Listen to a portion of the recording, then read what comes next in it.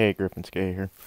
So I'm doing a video on these mini chops that I did last year, I think. Yeah. Um, these are mine.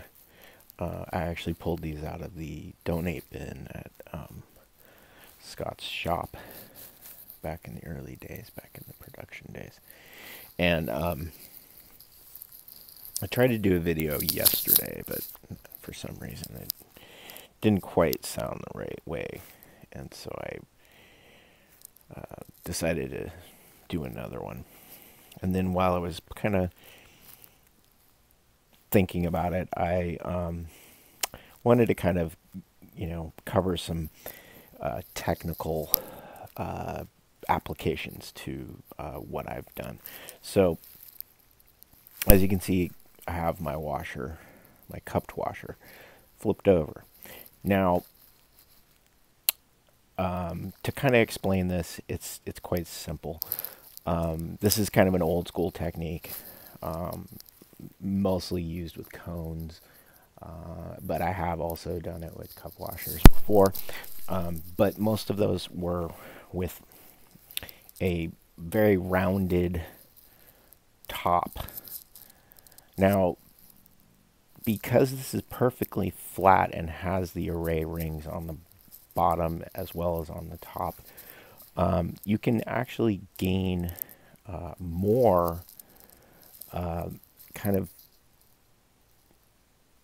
turn because you're not having this lip pushing up against the bushing and slowing down that bushing and keeping that bushing from giving it less turn. Whereas when it's flipped over, you can gain more turn. So if you want to have like a good front, you want to have it turny, you can flip it over. Or the other reason why you'd flip it over like this is to, if you've got a kingpin that's, say, a little bit too short, a lot of people will flip over their washer so that they can get their nut to be tightened down. We don't have that problem right now. Actually, I've actually got a bunch of dampeners inside there. See the dampener washer right there. And then I've got a fixed spherical inside of here. That's a Delrin piece. And these are actually original pivot cups of all things, which is kind of weird because most people modify them. And then in the back, I have a modified, it's not a chubby, it's actually a barrel sleeve. Now, what this will do is because this is actually a, cone chubby from Riptide, and so it's flipped. So it gives it like the perfect exact right angles that you want in this truck. But now this is like ultra super turny because of that setup.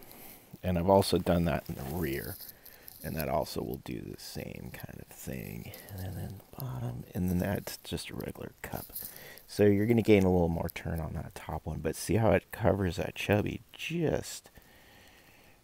That's also another cone. So you gain a lot more turn that way. And the reason why is because it's not restricting the bushing. So anyways, Griffin Skate out.